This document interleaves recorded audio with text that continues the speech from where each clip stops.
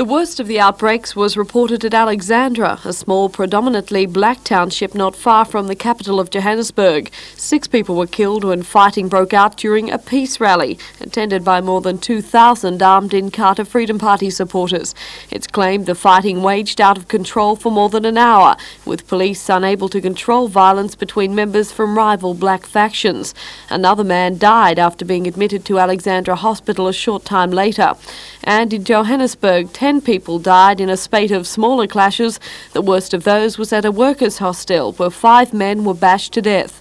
The violence comes despite peace meetings last week between the Inkatha and rival African National Congress parties, where leaders had called for supporters to put aside their fighting while a solution is worked out.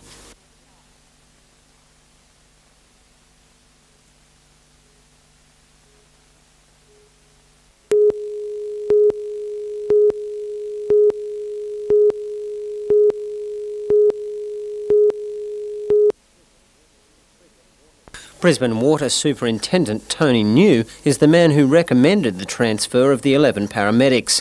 He says you need look no further than a map to see the reason why.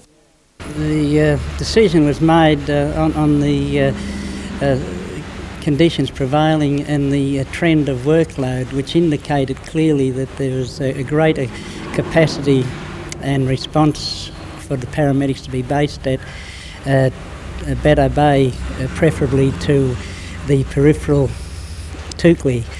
But Toukley residents say their out-of-the-way location is the very reason they need the paramedics close by. We've got a massive population here, Bruce, of senior citizens. In fact, the highest number of senior citizens concentration in the state.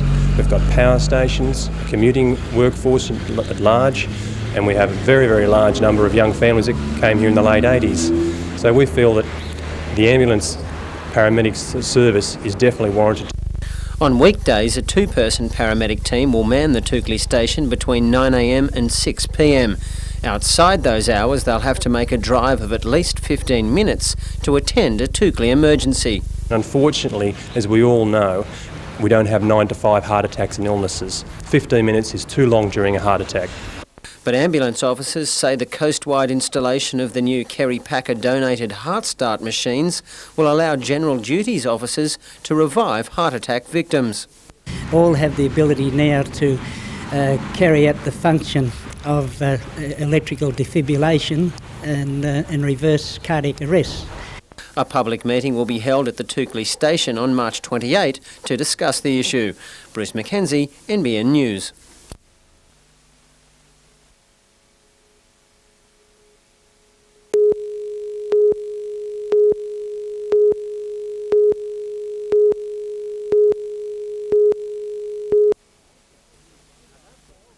Announcing the new rate of 12.25% today, the Permanent's Managing Director, Frank Wotherspoon, said the move is more than just matching the competition, but trying to provide real benefit for local people.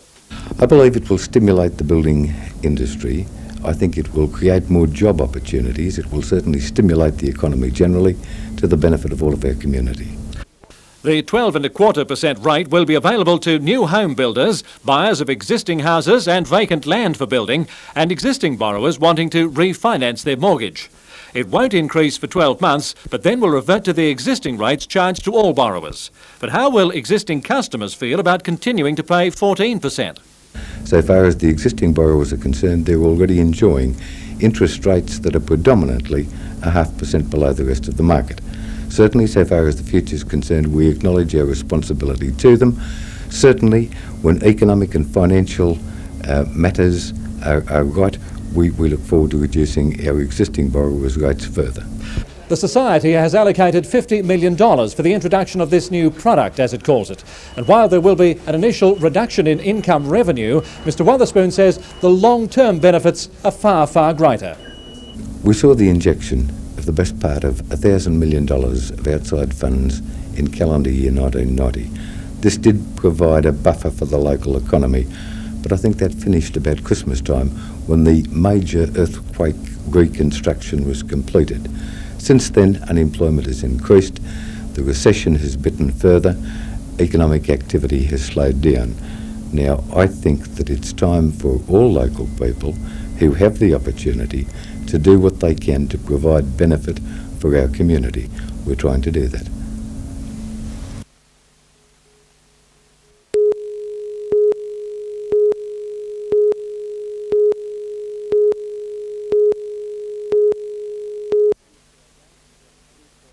John Schuster arrived in Australia last June with a big reputation, but it took more than a little time for him to adjust to the new code. Now, at last, he's showing the form that made him one of the most exciting rugby union players in the world. Kemp, Linane, Hagan has plenty of runners. Out it goes to Schuster, and Schuster powers straight through Donkey's tackle. Well, Schuster really has looked classy this afternoon in this second half. Schuster's form has forced Knights selectors to break a golden rule and change a winning combination. He comes in for Adrian Brunker, while fellow Kiwi Tony Kemp has retained his place on the other wing. After last week, the rest of the side virtually picked itself.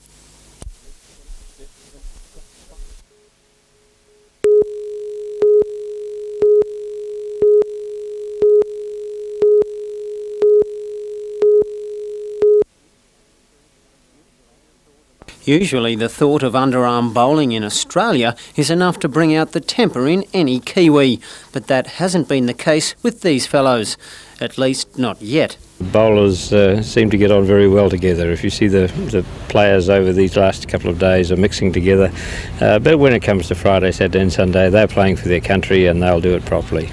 The star-studded New Zealand side went through its paces against a combined Newcastle team at Waratah today. World Pairs champions Peter Bellis and Rowan Brassey were in fine touch and know they'll need to maintain that form to be assured of a win in the Test match. We play Ian Schuback and Trevor Morris, who are the current Commonwealth Games champions, so there's nothing in it. They beat us in the last Test series, while we had the advantage the time before. So, you know, with the calibre of players, one day it may be yours and the next it mightn't be. It promises to be a gripping contest, and you can catch all the action live from 1 o'clock on Saturday and Sunday afternoons right here on NBN.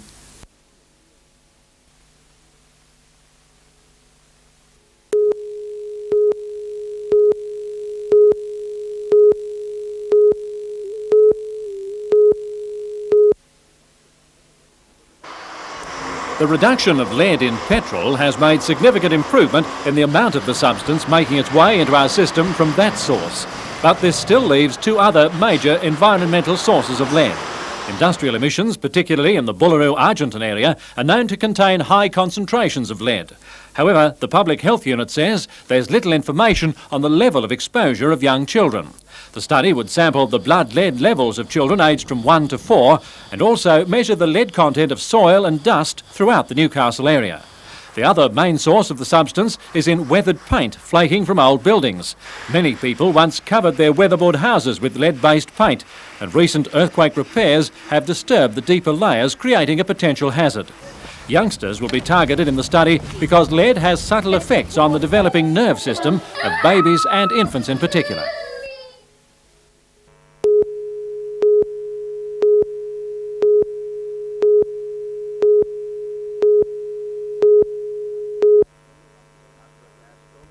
After a cloud storm erupted around 5 this morning, trainer Max Lees delayed the final training run of Jester Royale until after 6.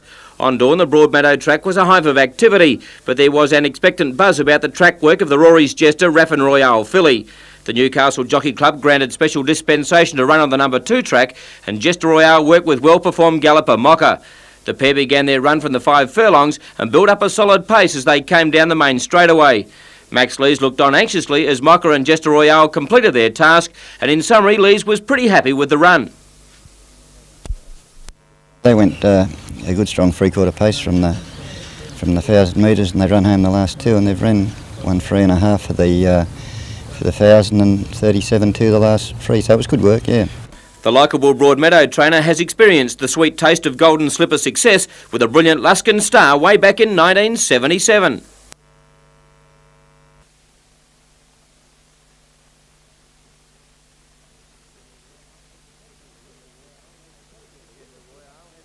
Jester Royale has the pedigree to win the slipper, as her dad Rory's Jester got up to win in 1985.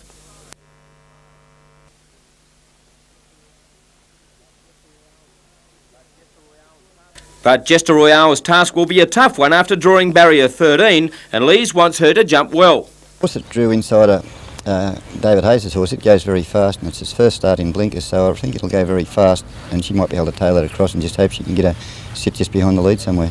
Fingers crossed to get your second slipper? Yeah, my word.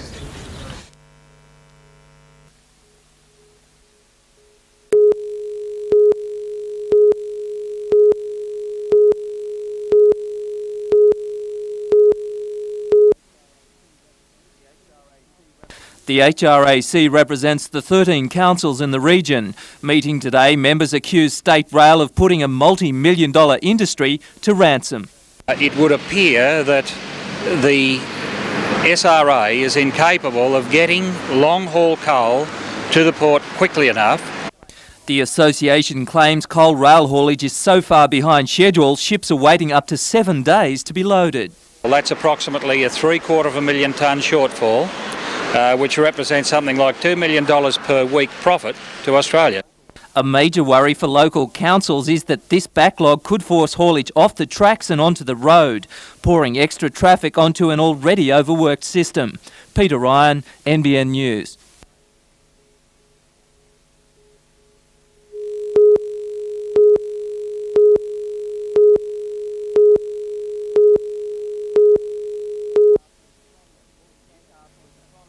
Newcastle is a prominent wool trading centre, but when the wool is sold, 75% of the product is shipped overseas for scouring or cleaning of the wool. At a meeting this week of the Hunter Region Association of Councils, plans were announced to reverse that flow. Plant up in this region would process about 25,000 tonnes per annum of greasy wool, and it would then produce wool grease, which would then turn into refined lanolin for pharmaceutical use, for all export. The overall cost that we're talking about generally at the present time for a turnkey idea would be about $25 to $30 million Australian. Council members inspected wool cleaned by the process taken from the only other Australian scour of this type, which is in Perth. The Hunter Economic Development Council will now look for potential investors. It's believed there has been strong interest from Korea.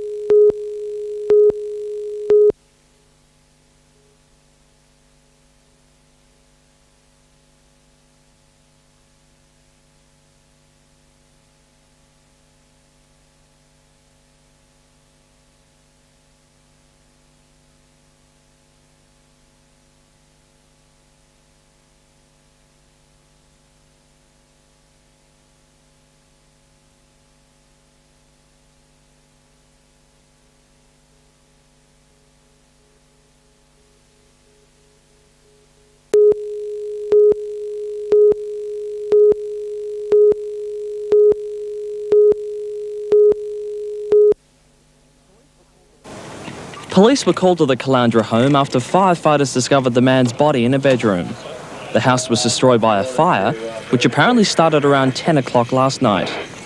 His body was badly burnt, and police haven't said whether there were signs of any other injury. Detectives say neighbours heard an argument at the house shortly before the fire was reported, and then saw a car speed away. With little to go on, they'll start interviewing neighbours later this morning to determine how the man died and if the fire was deliberately lit.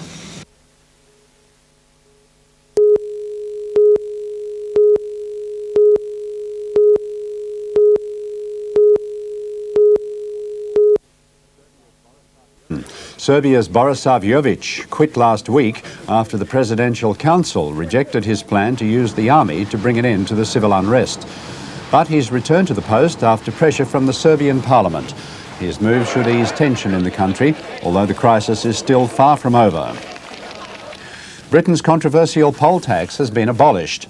The community charge that sparked a nationwide revolt will be replaced by a more conventional rate system. Environment Secretary Michael Heseltine made the announcement just a few hours ago.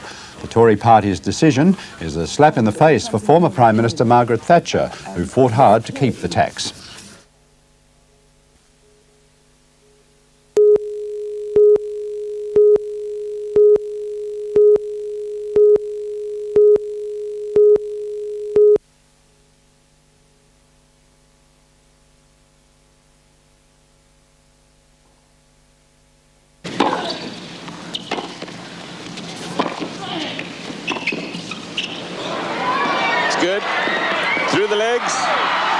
winning volley. What a shot.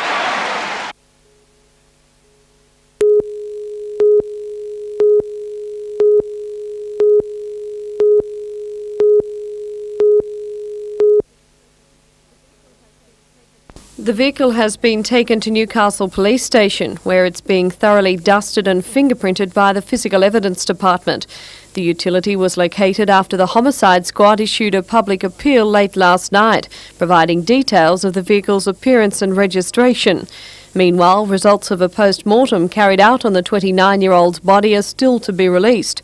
Also yet to be released, the victim's name, though it has been confirmed he was living at Adamstown Heights, having originally come from Great Britain. It's understood relatives living in Australia will formally identify the body later today. It is known the man was killed in an execution-style murder before being bound and weighted and thrown in Lake Macquarie at Point Wollstonecroft, just south of Pulbar Island. At this time, the Homicide Squad has shifted the focus of its investigation to the Lake Macquarie Yacht Club area in the hope of finding more clues.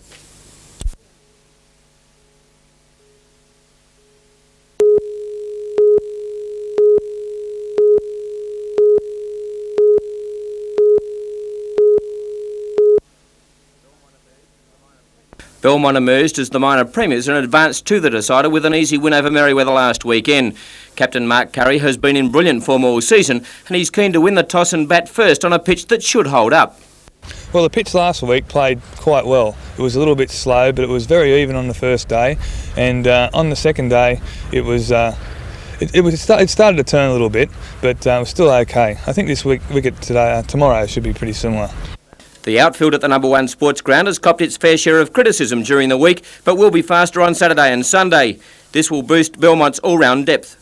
I think we've got the best batting depth in the competition, although Charlestown might disagree after their last wicket performance last week where they put on 80 runs, but I think our batting depth is excellent, and I think we've got a spearhead in Kevin Bray who is unequalled in the competition. I think he's a superb prospect, not only for Newcastle but for higher honours, and I think that he's our trump card. Charlestown scraped into the grand final by the skin of their teeth, helped by a 10th wicket stand of 81. They were in a precarious position at 9 for 121, chasing 201. No one is more surprised to be playing tomorrow than their captain. We really didn't think that we were a chance at 9 for 121, but David Brown and Tony Gilbertson just did a fantastic job to get us there.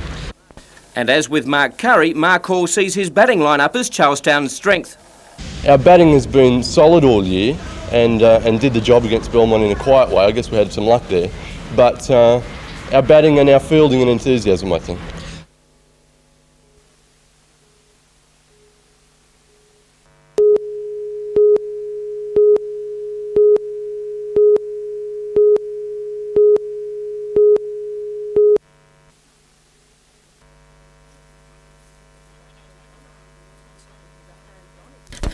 It was a hands-on experience for the 1,000 pupils who were learning about the earth and the dangers that beset it. As part of the school's environmental education policy, the school turned green for the day. Turf was laid outside the canteen by a host of eager gardeners, while other students dug deep into their energy reserves to plant a variety of trees throughout the grounds.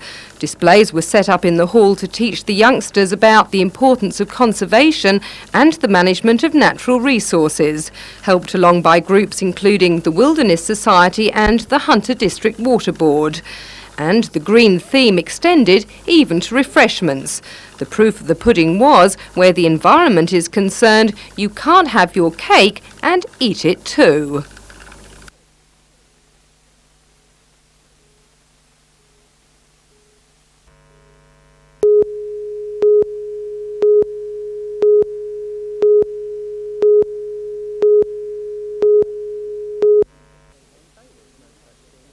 They say there's no such thing as a free lunch, and the Newcastle Chamber of Commerce presented Nick Greiner with a hefty bill in the form of its 1991 budget submission. 4 main points we have put in our submission are the upgrading of the Cabbage Tree Road to Williamtown Airport, the establishment of a technology park at university, the upgrading of container facilities at the Port of Newcastle, and the Honeysuckle bus rail interchange. But it seems the Hunter has some waiting to do before it gets in for its financial chop. There are needs just as serious as the ones you described for the Hunter, really in almost every region of New South Wales. The Premier was willing to involve the government in the future redevelopment of the honeysuckle site. He expects the plans to be available for public inspection by the end of July. I've said today that we'll provide the upfront money, but the Property Services Group wanted $2.7 million of memory to get the planning done.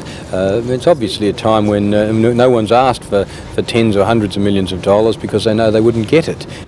But with the government apparently reluctant to commit itself beyond the planning stage, the Premier may well be right when he describes the project as an extremely long-term one. There's no way that this project's going to be finished this side of the year 2000. It hopefully will be substantially started and large parts of it will be operating and underway.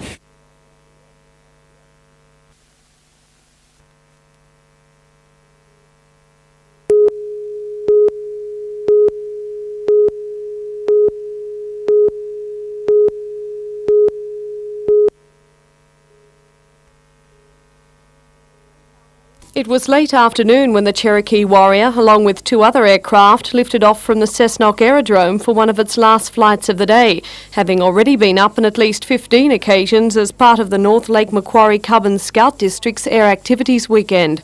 Hired from the Hunter Air Company and piloted by Sydney aviator Gavin Mohead, the craft carried Cub leaders Kevin Thomas and Joe Oakes and Joe's daughter Joanne. Joe videoed the takeoff and then, assuming all was well, stopped taping. Moments later, he rolled again, as when the plane climbed to 100 metres, it suddenly struck trouble. We'd done a steep bank to the right, and he said we've got engine trouble. And then next when we started descending into this paddock over there, we landed up probably 500 metres up further up the paddock and came through 2 fences, and we came to a stop here. When we stopped, there was very, very strong smell of fuel, and we all rapidly got out of the plane as quick as we could. The source of the fuel leak was the plane wing, which rammed into a wooden fence post. However, despite that and the hurried exit, the craft and its passengers suffered no further injury, all thanks, according to Kevin, to the skill and quick thinking of pilot Gavin Mohead. He's done a good job, actually, to get us down, yes, very good. The incident had been reported to the Bureau of Air Safety Investigation, but a spokeswoman said this afternoon it had been determined the plane had suffered a complete engine failure and that no further inquiry would be conducted.